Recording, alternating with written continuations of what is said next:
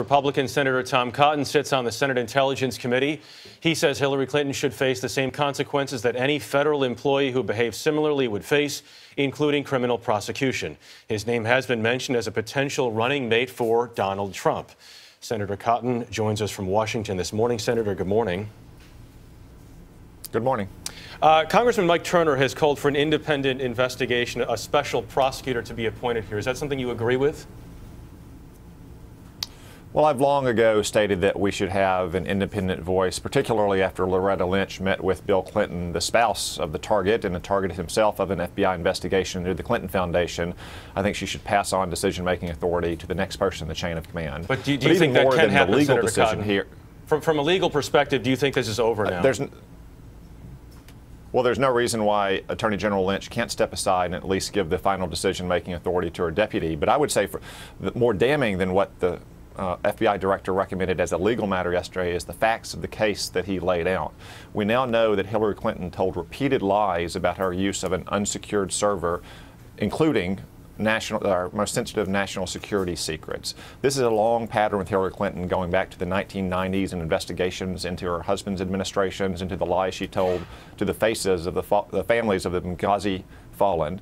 And I just don't think the American people are going to trust her after yesterday to handle our nation's most sensitive secrets and to be the commander-in-chief. Donald Trump called the decision by the FBI supporting that this system is rigged. Do you agree with that?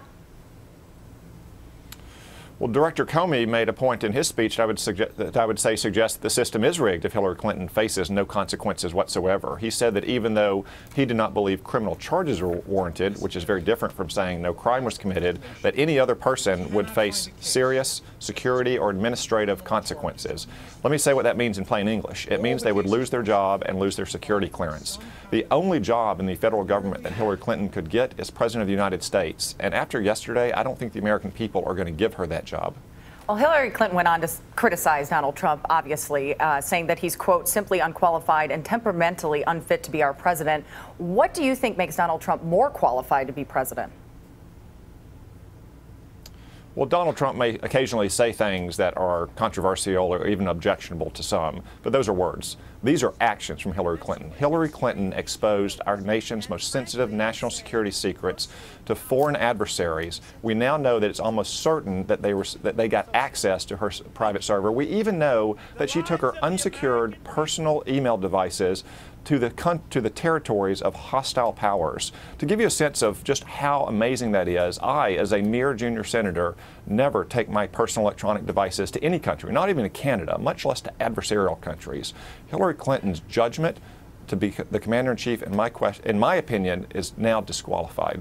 But, Senator, even as a mere junior senator, you are being considered, according to many reports, for the potential vice presidential pick by Donald Trump. You said before that you're not being vetted. Do you think that's changed? Would you be open to that job? No, I am not being vetted, and I have no reason to believe I would be selected. I'm very proud and happy to be serving the people of Arkansas in the Senate, and I look forward to continuing to serve them, to continue to try to make our country safer and more prosperous, and to have the time to be a good husband and be a good dad for my 14-month-old son. If Donald Trump asked you, would you say yes? I'm not going to speculate about hypotheticals. I don't believe that will happen, though. Then who should Donald Trump pick as VP?